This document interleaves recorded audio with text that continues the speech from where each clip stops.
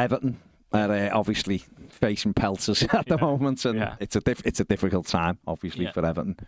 I mean, what have you made of that? And I'll give you my viewpoint on it. I think I listened to your show the other day. Yeah. That's probably a little bit more angry the other day. Yeah. No, I just think I would say this even with like Forrester in there at the moment, but I'd say this with anything. I don't believe points deduction is a fair punishment. I think certainly players have gone out and won games of football, so why should they be punished? I think something like a squad reduction, so you might have to lose 4 players out your squad and 21s come in, and that's the way it is, or a transfer ban. I think that way you can affect the football club as well. Points deduction as a footballer.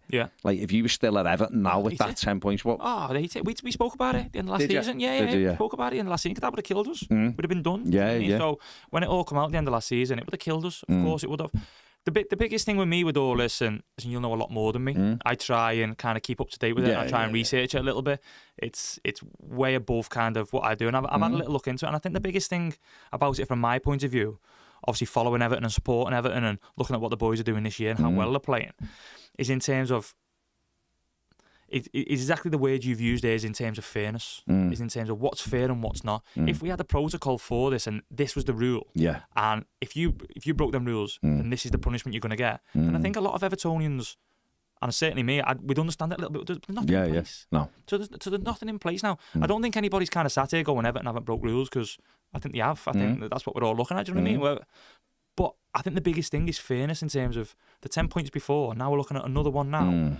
And looking how well the lads are doing on the pitch, and that's actually affecting the boys on the pitch. Do you know what I mean? So I'm fully with you in terms of what you're saying. But we did speak about at the end of last season panicking massively. Sat there over the coffee, a few of the boys going, if we get this here, we're knackered here. You know, we've got a chance of keeping us up and moving on. But if we get this now, we're knackered, and it absolutely kills you, mate. As a footballer, it kills you. And it'd be, I think anyway, it'd be crazy if the points deduction, there was another one to come on top of that, because that'd be the way it works, the 3 years rolling thing, and we've all talked about bloody finances. When I want to talk about formations and goals. I don't want to be thinking about things. But to add points deductions from 2 different seasons, and then in the put same them season, together and go right, you're giving Everton no chance. And the rules are supposed to be to protect the football club from going into financial difficulties when they are. So, and the big thing with it was as well is I always read that they were working with Everton.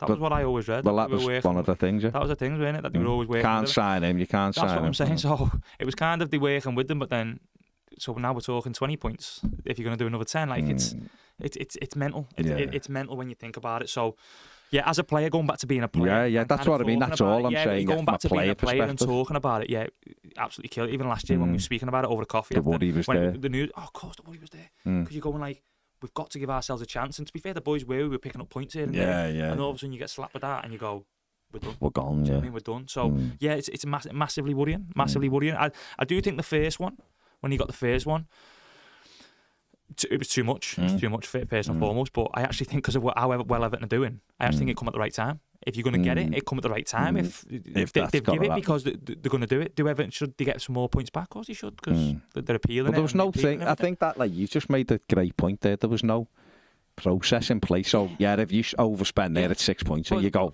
all right, we know. There's so many people involved in footy, supporters and people at clubs and players and everything, and no one knows the rules. Go back to VAR, you don't know the rules of it. You just get slapped with punishments for VAR, for this sort of stuff. But no one knows the rules. It's just like, are we sat around a table there and just gone, right, what should we give him? Go 10.